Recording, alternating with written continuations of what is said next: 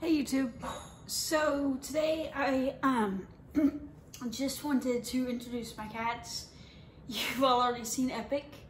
He's a German Shepherd. He looks like a typical German Shepherd with the tan and black and brown pointy ears.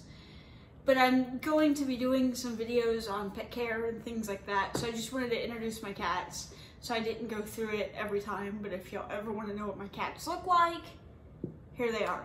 So I have two cats, and I'm gonna see which one wants to come out first. I think it'll be Millsap.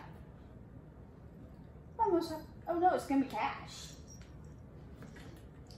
Okay, stay in there, buddy.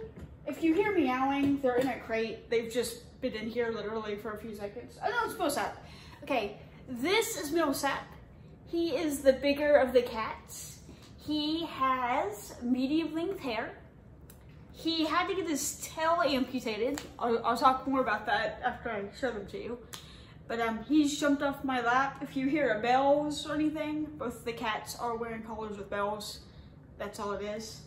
Next, I'm gonna show you Cash. Cash is about half the size maybe of Millsap, a lot smaller, and he only has one eye. Now, he has short hair. Cash is all black, but I'm putting him down. Millsap is a tuxedo cat, and both of them are very cuddly, very loving. We adopted them from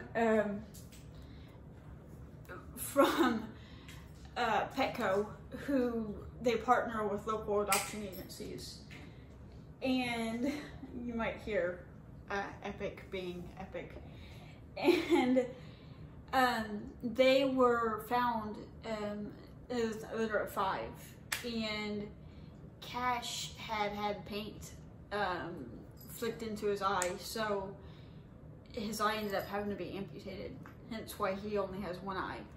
Millsap was found with a rubber band around his tail.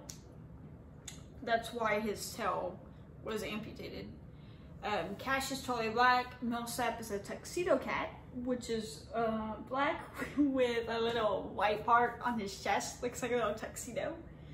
Both of them are very, very dashing. Cash is, of course, named Cash after Johnny Cash. And Millsap is, of course, named after Ronnie Millsap. Yes, I know Ronnie Millsap was blind, but the name Millsap just fit Millsap better. So I will be doing videos on pet care, focusing mainly on dogs and cats, but I do have experience with small animals. If you have any questions, let me know. Anything specific you want me to cover, by all means, please let me know. And thanks for watching.